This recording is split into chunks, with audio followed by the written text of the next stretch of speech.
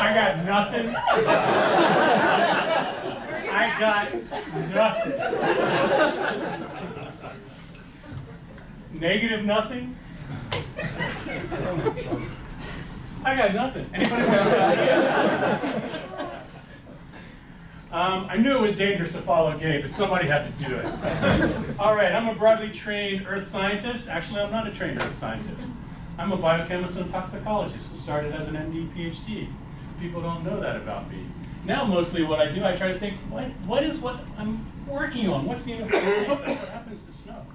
Snow is really just the water. Snow is the water that's really complicated and gets into the ground, fills reservoirs and recharges groundwater and lets trees grow and moves mine waste and does all these sort of things because snow comes in when there's not a lot of energy around. When there's a lot of energy around, you get songs like from the Spatial Group with E.T. that Gabe was talking about.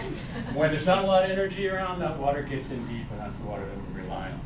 And so I'm an accidental hydrologist. Probably 80% of the work that we do. We've got a couple NSF projects and a couple projects funded by stakeholders that are looking at what happens with snow.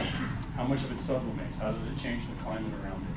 How does it recharge groundwater? How does it deal with all sorts of the cool, funky things that it does? And I kind of like skiing, so it fit that I came to Utah. All sorts of crazy research on there. If you go by my lab, the students have called it the Eco-Cryo-Hydro-Biogeochemistry Lab. So again, broadly trained, broadly curious earth science. It's the highest compliment I can think of. That's why I like it here, broadly curious. In other parts of my job, I had a partial appointment as a faculty member, a partial as doing other stuff. I worked as state EPSCoR director, and one of the things I noticed, there were 200 faculty. 50% of the faculty said they had expertise in water here, but there was no water program. So I spent a few years working with a bunch of colleagues and housed through the GCSE this interdisciplinary certificate in hydrology and water resources. It's open to all students all across campus as long as you can do the basic math and physics. We have 6 colleges that are participating in it right now. We had our first 2 graduates. It's 2 years old. It's an awesome program. It's a wonderful opportunity. The other thing that I noticed is we have a lot of rock stars. The title for today's seminar was the Rock Stars Introduction, that are doing research around here, but it's really hard to find it.